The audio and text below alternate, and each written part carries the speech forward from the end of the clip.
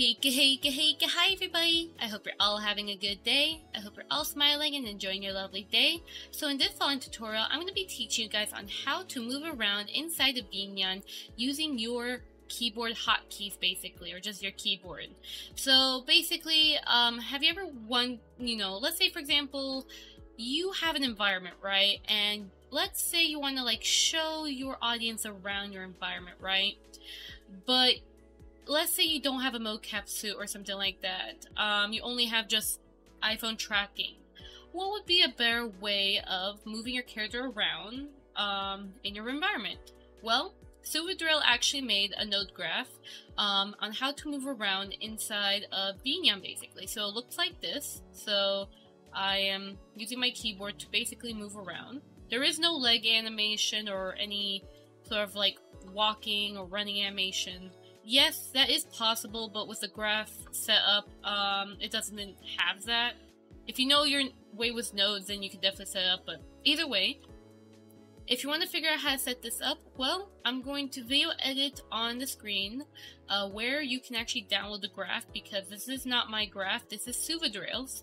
So Suvidriel, she has a Discord server. If you want to be a master in VNyan, I highly recommend please join the Discord server. You'll be updated on every single update on VNyan. You can request features for VNyan, or if by any chance you need some assistance with nodes or something like that, you could definitely go in that server and ask for any assistance and such. And you can even also download some assets that you can definitely use for your streaming as well. There's many props and all that, so it's pretty cool. But either way though, besides that, pretty much once you do download the graph, which of course hopefully the screenshot shows you how and where you can download it, once you have the graph, I will mention there is a VRM and a VSF avatar version. For me personally, it doesn't matter, but there have been reports that sometimes VSF avatar kind of gets a little finicky depending on the person. So I would just say, to start off, if you have a VSF avatar, use the VSF avatar version. If you have VRM, then use the VRM one. But try to see which one works best with you, but try, sticking with whichever file format you have. Most people use VSF avatar.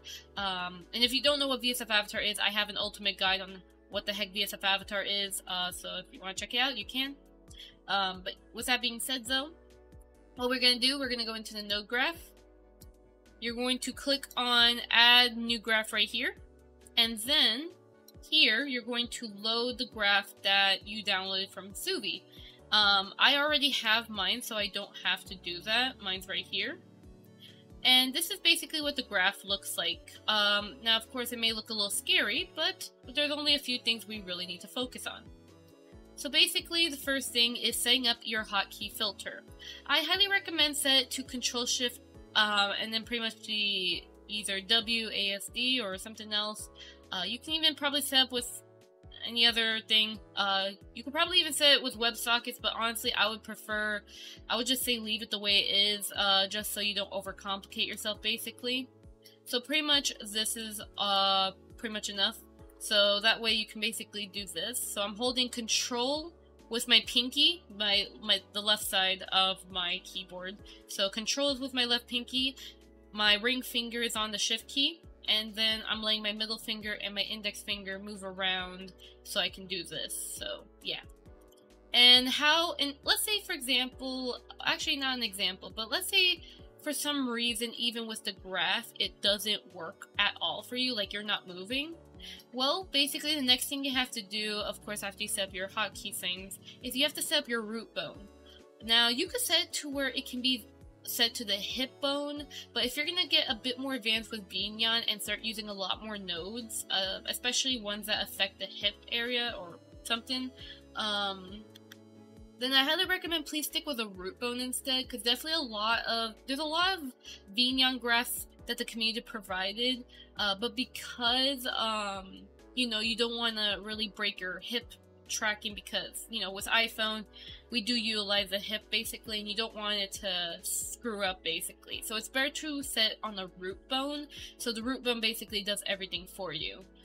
If you want to set up a secondary root bone, you can, but that's for a little advanced users. So if you're a Void Mall though, if you're a Void Mall, just set it so the name of the root bone will just be root. That's it. That's pretty much for void models. If you are a non-void model, this really depends on where did your model come from.